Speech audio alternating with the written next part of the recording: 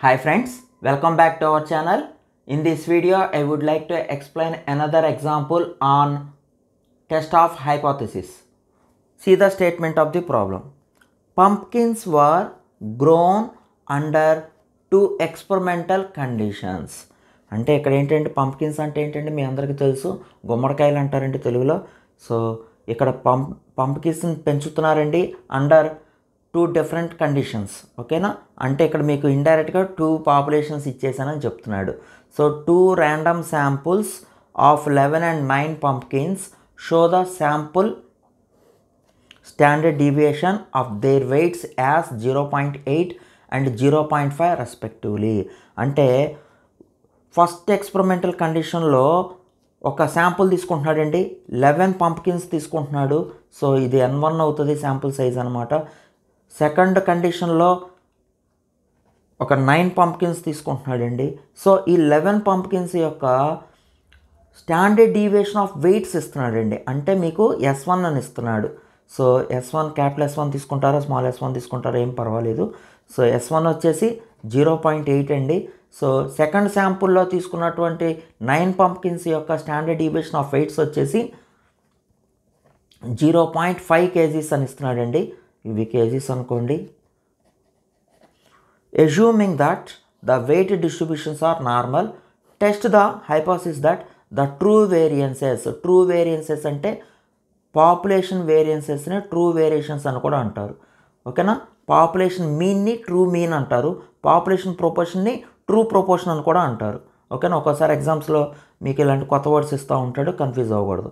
Population variance అన్నా true variance అన్నా ఒకటే, ఆర్ ఈక్వల్. ఇక్కడ ప్రాబ్లం స్టేట్మెంట్ మీరు జాగ్రత్తగా గమనిస్తే మీన్ ఇవ్వలేదు, శాంపుల్ మీన్ ఇవ్వలేదు, పాపులేషన్ మీన్ గురించి అసలే మాట్లాడలేదు, ప్రొపోర్షన్స్ ఇవ్వలేదు. ఓకేనండి, శాంపుల్ ప్రొపోర్షన్స్ ఇవ్వలేదు, పాపులేషన్ ప్రొపోర్షన్స్ అసలే ఇవ్వలేదు. ఇక్కడ ఎంతసేపు శాంపుల్స్ యొక్క స్టాండర్డ్ డీవియేషన్స్ ఇచ్చాడు, వేరియన్సెస్ ఈక్వల్ అవుతున్నాయా లేదా, బోత్ కండిషన్స్లో పంప్కిన్స్ గ్రో అవుతున్నాయి కదా, సో వాటి యొక్క వేరియన్సెస్ ఆఫ్ వెయిట్స్లో ఏమైనా డిఫరెన్స్ ఉందా అని అడుగుతున్నాడు. పాపులేషన్ వేరియన్సెస్ని σ1², ఇక్కడైతే σ2²గా రిప్రజెంట్ చేస్తాం, మీకు తెలిసిందే. ఈ రెండు ఈక్వలా కాదా టెస్ట్ చేయండి అని అడుగుతున్నాడు. సో వేరియన్సెస్కి టెస్ట్ చేయడానికి మనం ఎఫ్ టెస్ట్ యూజ్ చేస్తాం. ఆల్రెడీ నేను ఇంట్రడక్షన్ ఫార్ములా లిస్ట్లో చెప్పానండి. సో ఇక్కడ ఎఫ్ టెస్ట్ వాడతాం కాబట్టి క్యాలిక్యులేటెడ్ వాల్యూ ఒకసారి గుర్తు చేసుకోండి. ఎఫ్ క్యాలిక్యులేటెడ్ ఫార్ములా ఏమైందంటే S1²/S2² అవ్వచ్చు, లేదా S2²/S1² అవ్వచ్చు. ఎలా డిసైడ్ చేస్తారంటే మనకి ఇక్కడ స్టాండర్డ్ డీవియేషన్స్ ఇచ్చాడు కదా, వాటికి వేరియన్సెస్ కనుక్కుంటాం అనమాట. S1² కనుక పెద్దదైనట్లయితే S2² కంటే కూడా S1² పెద్దదైతే ఈ ఫార్ములా వాడతారు. ఒకవేళ S2² పెద్దదైతే ఈ ఫార్ములా వాడతారు. ఏది పెద్దదైతే అది న్యూమరేటర్లో ఉంటుంది, అదే బండ గుర్తు.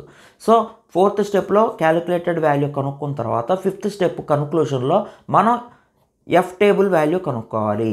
వీటిని ఎఫ్ డిస్ట్రిబ్యూషన్ టేబుల్స్ని కనుక్కోవాలి. ఎఫ్ డిస్ట్రిబ్యూషన్ టేబుల్ నుంచి ఎఫ్ టేబుల్ వాల్యూ ఎలా కనుక్కోవాలో ప్రాబ్లంలో చూపిస్తాను. ముందే చెప్పిన మీకు అర్థం కాకపోవచ్చు, మన దగ్గర న్యూమరికల్గా డేటా ఉండాలి, అందుకని డైరెక్ట్గా ప్రాబ్లంలోనే ఎక్స్ప్లెయిన్ చేస్తానండి. సో ముందు ఇచ్చిన డేటాని పేర్లతో సహా సింబల్స్తో సహా రాసుకోండి. సో సొల్యూషన్ చూడండి అమ్మా. So given sample sizes N1 is equal to 11 pumpkins and N2 is equal to 9 pumpkins. Standard deviations of these 11 pumpkins is 0.8 kgs. Standard deviation of their weights. అంటే మీన్ ఇవ్వకుండా మీన్లో ఉన్న డీవియేషన్ ఇచ్చేస్తున్నాడు అండి, వాటి యొక్క standard deviation ఇచ్చేస్తున్నాడు. Average wait ఇవ్వలేదు. ఈ 11 pumpkins average wait ఎంత ఉందో మాట్లాడలేదు వాడు. సో S2 వచ్చేసి 0.5 kg అండి. సో ఇక్కడ S1² S2² ఫైండ్ అవుట్ చేసేయండి.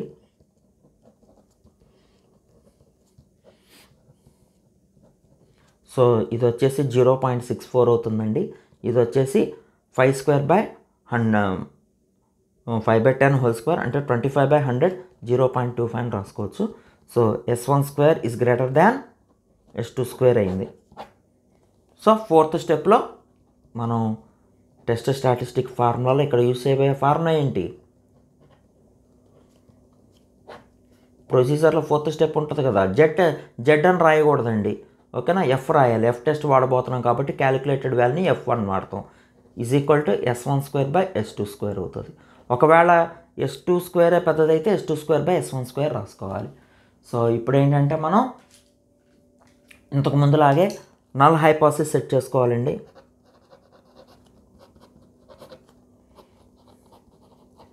సో బోత్ ఎక్స్పెరిమెంట్ కండిషన్స్లో పంప్కిన్స్ గ్రోన్ అయినాయి కాబట్టి బోత్ ఎక్స్పెరిమెంటల్ కండిషన్స్ యొక్క population variances same అనుకోవాలండి. సింబాలిక్గా assume that σ1² is equal to σ2². So next alternate hypothesis వచ్చేసి దీని H1 అంటాం, మనమే తీసుకోవాలి. ఇక్కడ ఎఫ్ టెస్ట్లో వన్ టైల్ ఉండదండి. వాడు ఎట్టి పరిస్థితుల్లోనూ వేరియన్సెస్ ఒకదానికంటే ఒకటి పెద్దదా అని అడగడు వాడు. ఓకేనా, నాట్ ఈక్వల్ టును తీసుకోవాలి. ఒకవేళ అడిగినా కూడా ఇక్కడ నాట్ ఈక్వల్ టు తీసుకొని చేయాలి. ఎందుకంటే ఎఫ్ డిస్ట్రిబ్యూషన్ టేబుల్లో వన్ టైల్ టూ టైల్డ్ ఉండవండి. అందుకని అసలు టూ టైల్డో వన్ టైల్డో మెన్షన్ చేయక్కర్లా, టూ టైల్డే ఉంటాయి, అది వన్ టైల్ ఉండవు. సో సిగ్నిఫికెంట్ లెవెల్ వాడు ఇవ్వలేదంటే ఇక్కడ కూడా ఇవ్వనప్పుడు alpha is equal to 5% తీసుకోవటమే. Alpha is equal to 5% తీసుకోవటమే. ఇప్పుడు టెస్ట్ స్టాటిస్టిక్ చూద్దాం. సో S1² ఎంత వచ్చింది? 0.64. ఇది ఎంత వచ్చిందండి? 0.25. సో క్యాలిక్యులేటర్లో వేసేస్తే ఎఫ్ క్యాలిక్యులేటెడ్ వాల్యూ వచ్చేస్తుందండి 0.64 డివిజన్ 0.25. నాకు తెలుసండి మీరందరూ టేబుల్ వాల్యూ ఎలా చూడాలని చాలా ఈగర్గా వెయిట్ చేస్తున్నారు. కంగారు పడద్దు, చెప్తాను స్టెప్ బై స్టెప్. సో చాలా ఈజీగా ఉంటుందండి టేబుల్ వాల్యూ చూడటం. ఎఫ్ టేబుల్ అంత పెద్ద ఇదేం కాదు, పెద్ద డిఫికల్ట్ ఏం కాదు, ఈజీగా ఉంటుంది చూడండి.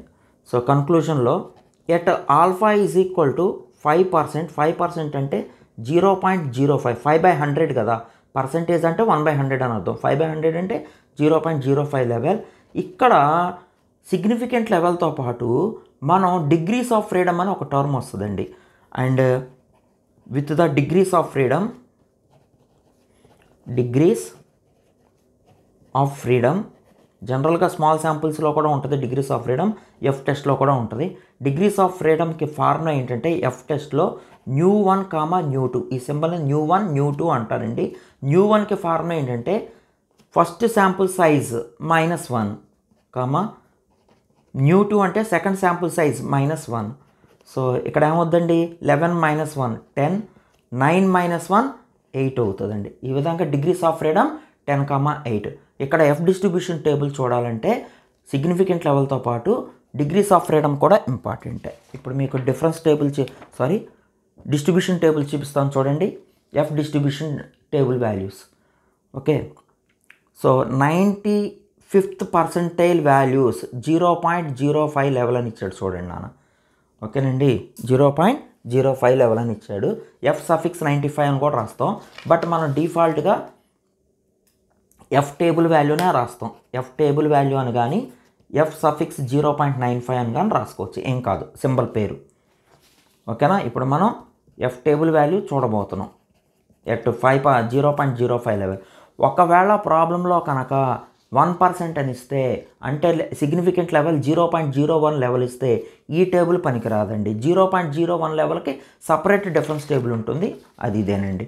రెండు టేబుల్స్ ఉంటాయి ఎఫ్ డిస్ట్రిబ్యూషన్ టేబుల్కి. 0.01 లెవెల్ ఉంటుంది, 0.05 లెవెల్ కూడా ఉంటుంది. ప్రాబ్లం స్టేట్మెంట్లో 1% అని ఇస్తున్నా, లేకపోతే 0.01 లెవెల్లో టెస్ట్ చేయండి అని అడిగినా ఈ వాల్యూస్ చూడాలండి. లేకపోతే 5% అని ఇస్తే ఈ టేబుల్ చూడాలి. సో ఇక్కడ చూడండి, మీకు కెమెరాలో క్లియర్గానే కనబడుతుంది అనుకుంటున్నాను. సో ఫస్ట్ ఇక్కడ ఈ కార్నర్లో 2 పార్ట్స్కి డివైడ్ చేశాడు. ఇది µ1, కిందది µ2. సో µ1కి మీరు రో వైజ్ వెళ్ళిపోవాలి, µ2కి కాలం వైజ్ చెక్ చేసుకోవాలన్నమాట. ఇక్కడ మన µ1 వాల్యూ ఎంత? 10. సో 10 దగ్గరికి వెళ్ళిపోండి. సో 1 2 3 4 5 అండ్ సో 10 ఇక్కడ ఉందండి. సో µ2 వచ్చేసి 8 ఉందండి. సో రో వైజ్ 8 దగ్గరికి వెళ్ళిపోవాలి. సో ఈ 2 ప్లేసెస్ కోయిన్సైడ్ అయ్యేదే మన table value of F. So చూడండి నాన్న, 8కి కోయిన్సైడ్ అయ్యేది ఇదండి 3.35. ఈ రెండు వాల్యూస్ కోయిన్సైడ్ అయ్యేదే మన టేబుల్ వాల్యూ. సో ఇక్కడ టేబుల్ వాల్యూ ఎంత అంటే 3.35. ఇది దీన్నే మీరు ఎఫ్ సఫిక్స్ 0.95 కూడా రాసుకోవచ్చు టేబుల్ వాల్యూ. మనం మొదటి నుంచి కన్క్లూషన్లో టేబుల్ వాల్యూని జెడ్ ట్యాబ్ అని కానీ, స్మాల్ టెస్ట్లో అయితే టీ ట్యాబ్ అని కానీ, ఇక్కడైతే ఎఫ్ ట్యాబ్ అని. కొంతమంది ఎఫ్ సఫిక్స్ ఆల్ఫా అంటారు, ఎవరిష్టం వాళ్ళది, దానికి ఏమీ ఇబ్బంది లేదు, సింబల్సే కాబట్టి. సో ఇక్కడ ఏం జరిగిందండి, clearly F calculated value is less than F table value. ఇక్కడ ఎఫ్ టేబుల్ వాల్యూనే పెద్దది వచ్చింది, ఇది 3.35 వచ్చింది, ఇది 2.56 వచ్చింది. So accept H0. ఇక్కడ వరకు రాస్తే చాలండి ఎగ్జామ్ పాయింట్లో. మీరు ఇంకా బాగా డెప్త్గా అర్థం చేసుకోవాలంటే H0లో ఉన్న స్టేట్మెంట్ ఏంటో చూడండి. σ1² = σ2². అంటే both population variances are same. అంటే రెండు డిఫరెంట్ ఎక్స్పెరిమెంట్ కండిషన్స్లో పెరిగినటువంటి పంప్కిన్స్ సేమ్ వేరియన్సెస్ని కలిగి ఉన్నాయి అని చెప్తాం అన్నమాట. అది మీరు అర్థం చేసుకోవాల్సింది. ఓకేనండి. ఎఫ్ టెస్ట్ చాలా ఈజీగా ఉంటుందండి. కంపల్సరీ ఎగ్జామ్స్లో మీకు ఏదో క్వశ్చన్ టెస్ట్ ఆఫ్ హైపోథెసిస్ సిలబస్లో ఉంటే గ్యారంటీగా ఎఫ్ టెస్ట్ అడుగుతారు. బాగా ప్రిపేర్ అవ్వండి. Thank you very much.